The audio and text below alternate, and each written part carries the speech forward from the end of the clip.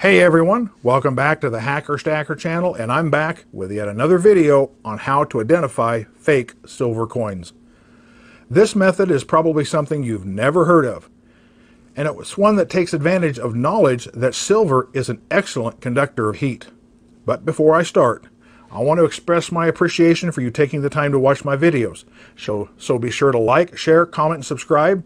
Hit that bell to get notifications of new content, because it's only with your support this channel will continue to grow. As I referred to, silver is known to be an excellent thermal conductor, which means when there's an increase in the ambient temperature, silver will absorb that heat faster than other metals. So here's what to do. Take a suspect coin and a known legitimate silver coin that's exactly the same, and pop them in your freezer about a half an hour. This will allow both of them to come to temperature as the same as the inside of your freezer.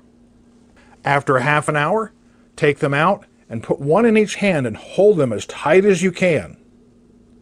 Then, after about 5 seconds, switch the coins from one hand to the other. And again, hold them as tight as possible. Now pay attention to any difference between the apparent temperature you can sense between the two coins. Is one slightly warmer than the other? Does the other seem to be heating up a little bit slower? If so, the warmer coin will, in all likelihood, be the genuine coin, as the fake one didn't heat up as fast as the genuine and is probably made with a core material that can't match the thermal conductivity of pure silver.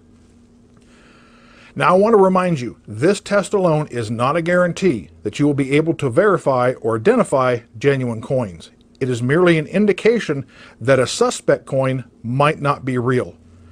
Only in conjunction with all the other tests can you come to a substantial conclusion. Now I've tried this method not only myself, but I've repeated it many times with other people, not telling them what this experiment is for. And in every single time, when I have them pick up a real and a fake coin and do this experiment where they hold them tight after they come out of the freezer and then they switch hands, I ask them, which one do you think is warmer? And they will say one or the other. And that always, always, always has turned out to be the genuine coin, and the fake coin doesn't heat up as much. So don't get left out in the cold. Keep on stacking, and I'll see you in the next video.